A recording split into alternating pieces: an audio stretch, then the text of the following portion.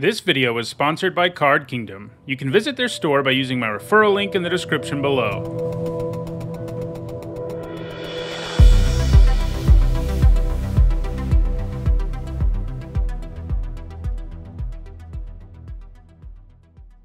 Hi everyone, I'm Nita Hone, and it's Wednesday, and that means it's time for another Deck History, the series where I trace prominent deck archetypes from their beginnings all the way to the present day.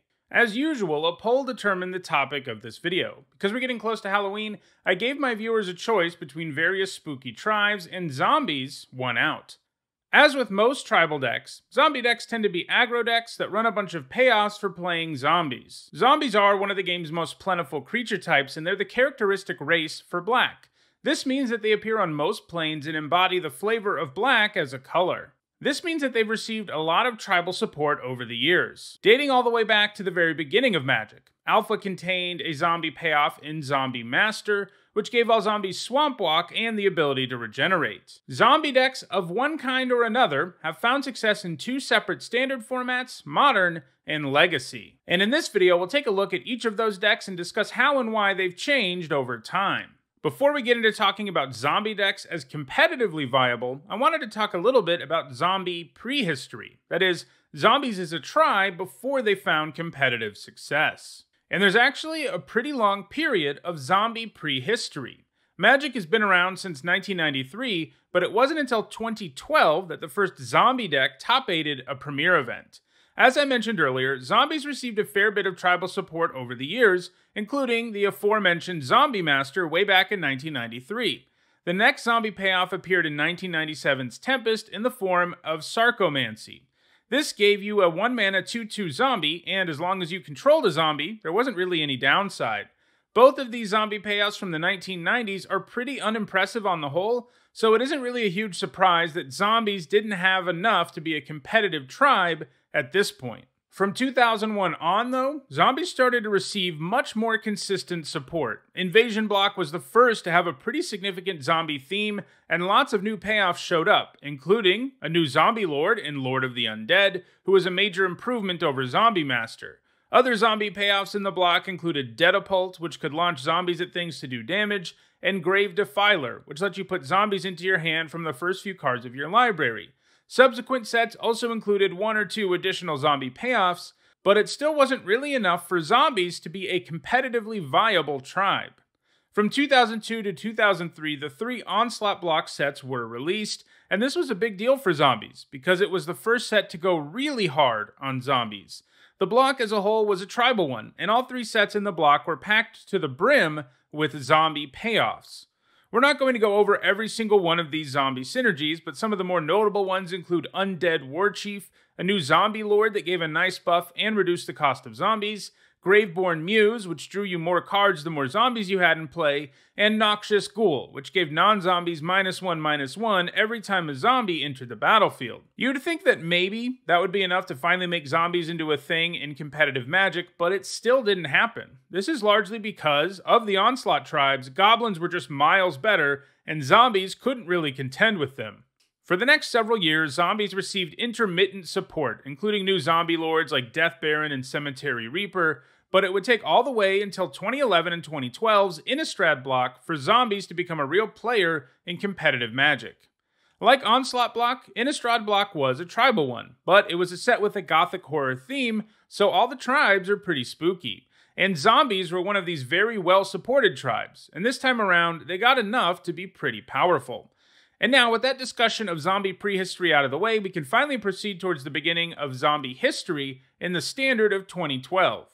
We're actually going to break the discussion of standard zombies into 2 parts because they became a Tier 1 deck in 2 different standard formats that were separated by several years.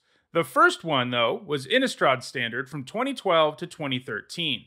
At 2012's Grand Prix Baltimore, Matt Scott became the first player to pilot a zombie deck to a top 8 finish at a premier event. His deck was made up almost entirely of cards from Innistrad block, which makes sense, since that's where all the good zombies were. Matt's deck was a blue-black zombie deck. Innistrad block introduced a powerful new zombie lord in Diregraph Captain, who not only pumped all your zombies, but also made it so any other zombie dying hurts your opponent.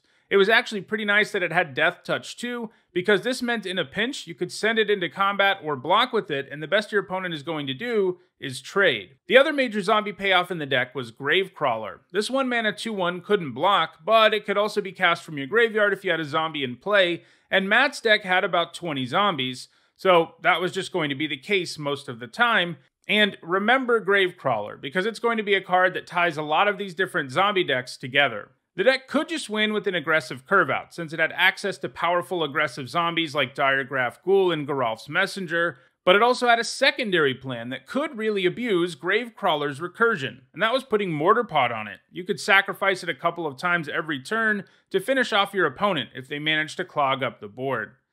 This blue-black variant of zombies was the primary form the deck took on for the next several months, and it found significant success at various Grand Prix. Later in 2012, some new variants of the deck emerged. Chris Schaefer had a great day one at Grand Prix Minneapolis with his Zombie Pod deck.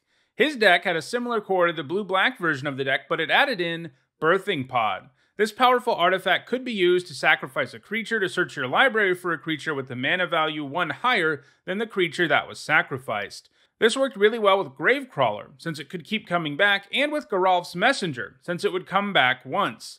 You could basically add additional stuff to the board without actually subtracting from it.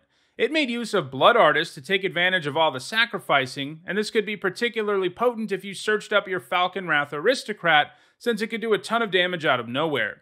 This version of the deck wasn't the one that found a ton of success, but some of its innovations would be absorbed into podless zombie decks. Zombie decks, at this point, became a little less focused on zombie synergy, and they transitioned into a black-red build. The decks were still loaded up with zombies, but the only major zombie payoff the decks tended to have was Gravecrawler, and mini decks were largely built around finding ways to abuse it. By mid-2012, zombie decks in Standard had transitioned into a black-red build, and they combined several sacrifice effects with Gravecrawler and Blood Artist. Jaclord Neres was the first to pilot one of these new black-red zombie decks to a top 8 finish at a major event, which he did at Grand Prix Manila in 2012. This is largely what zombie decks looked like for the remainder of 2012 and into 2013. Felipe Tapia Becerra would be the last player to top 8 with a zombie deck in the Standard of 2012 and 2013, and he accomplished this at Grand Prix Warsaw. By this time, Return to Ravnica block had been released, and Scars of Mirrodin block had rotated out of the format, and the deck did start to look a bit different. The core of the deck was still about Gravecrawler, Falconwrath Aristocrat, and Blood Artist, but it was now a Jund deck. This gave the deck access to 2 powerful new zombies, Lotleth Troll and Dregmangler. The Troll especially comboed nicely with Gravecrawler because you could discard it and then still play the Crawler from your graveyard. This would mark the end of the impressive run that zombie decks had in the Standard of 2012 to 2013, but as I hinted earlier, this wouldn't be the last time that zombies were relevant in the format. For now though, let's look at some other formats where zombie decks emerged. First, let's look at Legacy. I do want to say upfront that zombie decks are not something that has been consistently successful in Legacy. They've only achieved a couple of top 8s in the format overall. The first of these came in 2012 when Sam Black top 8'd Grand Prix Atlanta with his Zombie Bombardment deck. Like what we saw in Standard, this deck was largely built around abusing Gravecrawler and Blood Artist. However, Legacy had a much larger card pool, and there were better ways to combo off, in particular, Goblin Bombardment and Carrion Feeder. You could combine Gravecrawler and Blood Artist with either of these free sacrifice effects to do a ton of damage in a hurry. For the next Legacy top 8, we have to fast forward to 2018, when Miyamoto Yohei piloted another Zombie Bombardment deck to a top 8. It had been 6 years, so the deck was significantly different from what came before it, but it was still centered around Gravecrawler and Goblin Bombardment.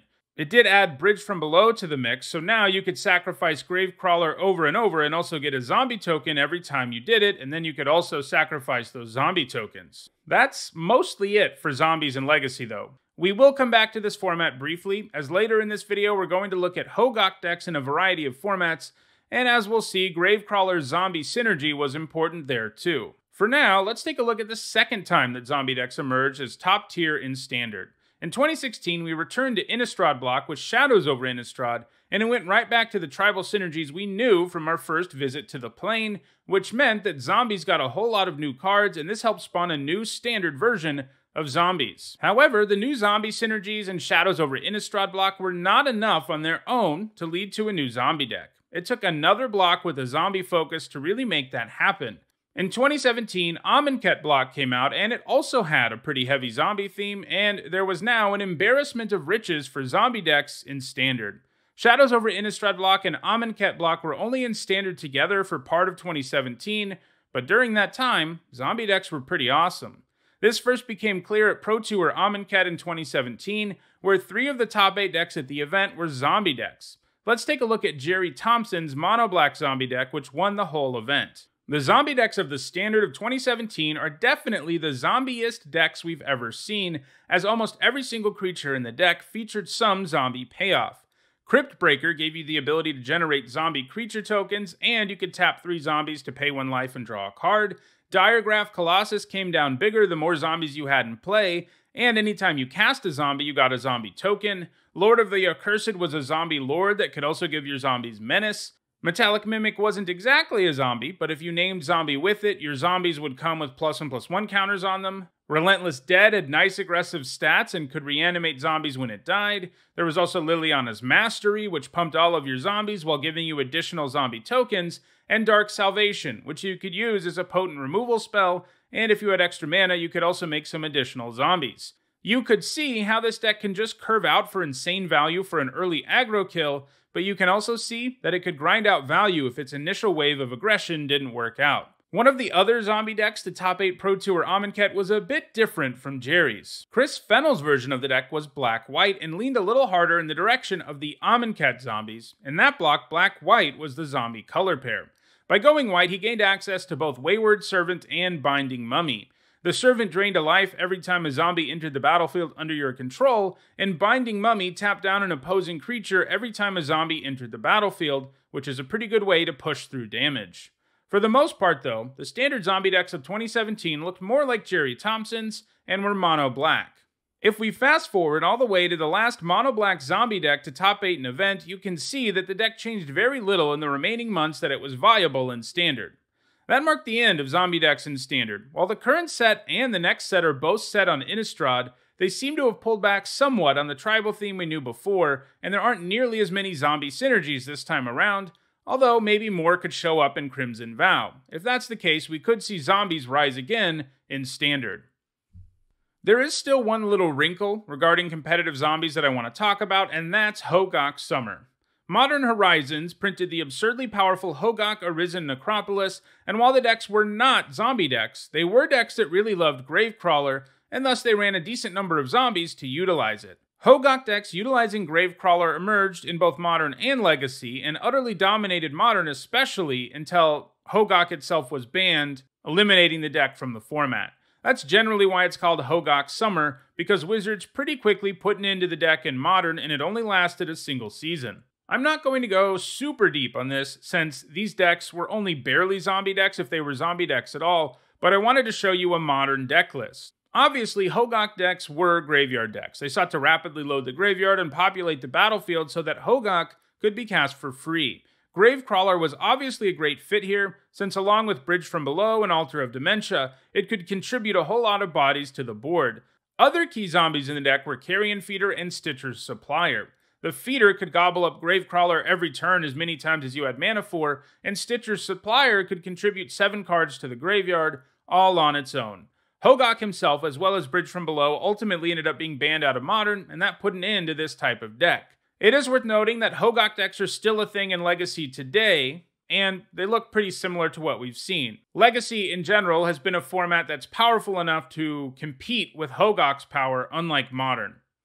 So that's a history of zombie decks. They have dominated 2 different standard formats, and one zombie in particular, Gravecrawler, has been a key card in various decks and graveyard decks in both Modern and Legacy.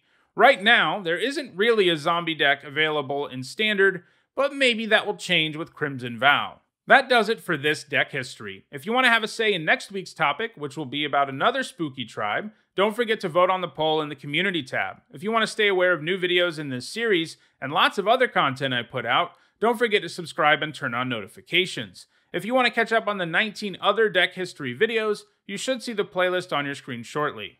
Lastly, if you want to support the channel, you can on Patreon. Thanks for watching.